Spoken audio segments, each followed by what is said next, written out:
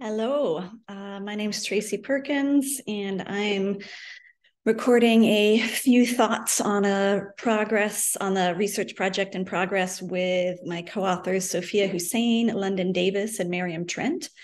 We are writing about a class project that we did in 2018, in which my co-authors were students at Howard University. The class was Sociology of Food and Agriculture, and we contributed to Wikipedia content on food and agriculture through the class, supported by Wiki Education. So skipping straight to some findings, we found persistent racialized and gendered knowledge gaps and misrepresentations across food and agriculture pages.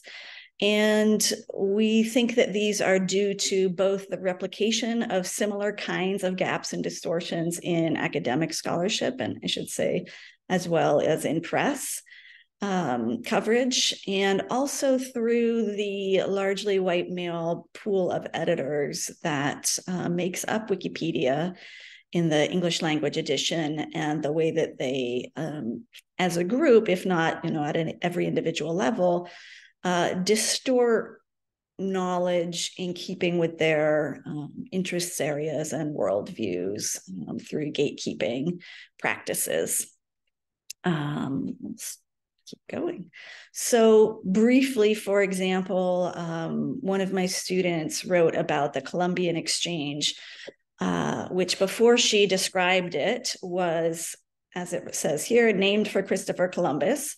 It was the widespread transfer of plants, animals, culture, human populations, technology, and ideas between the Americas and the Old World in the 15th and 16th century, Old World meaning Europe. My student added content on Africa's role in the Columbian Exchange, which was a huge absence in the page and in much scholarly writing on the Columbian Exchange. And so she added content about African plants that came to other parts of the world following the Columbian Exchange, as well as the huge transfer of people through the transatlantic slave trade, and also the transfer of ideas that came with some of those enslaved Africans, including their contributions to rice plantation agriculture in the American South. We also saw different kinds of gatekeeping practices. This student wrote about her intent to add the United Farm Workers of America to I believe it was the labor history in the United States page, and got a lot of resistance from one of the editors who didn't think that they were a very significant union. And also really sort of tried to deter her from making significant changes to the page through the highlighted text here. Lots of editors have worked on this, and someone who is brand new to Wikipedia needs to watch and learn how editing is done here. In terms of the implications of our experience, we found that the assignment itself of having students learn about how Wikipedia works and learn about knowledge politics through it was very valuable.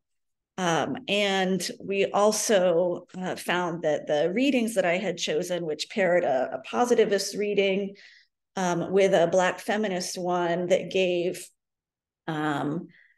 sort of distinct approaches to how knowledge works and how knowledge claims can be supported, that the tension between those two approaches was productive for our discussion in class and for our thinking about knowledge. In terms of implications for Wikipedia and Wiki education more broadly,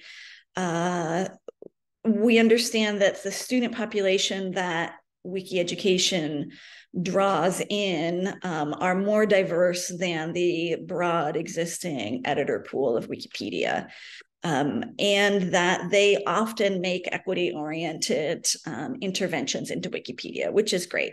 The only caution here is just, again, to remind everyone that students of color, may or may not choose to make equity-oriented interventions into Wikipedia for a number of reasons related to life experience, formal education, informal education, the topic of the class, the setup of the class, etc. And relatedly, and broadly for Wikipedia, although we see that there is some effort to diversify the editor pool, we don't think that that alone is going to solve its content problems. And it seems very likely that if the editor pool does significantly diversify, that this will lead to increased resistance among at least some of the existing white editors and male editors. And broadly for knowledge politics, this experience underscored that, tech tools replicate the problems of society. They don't sort of enable us to outrun society.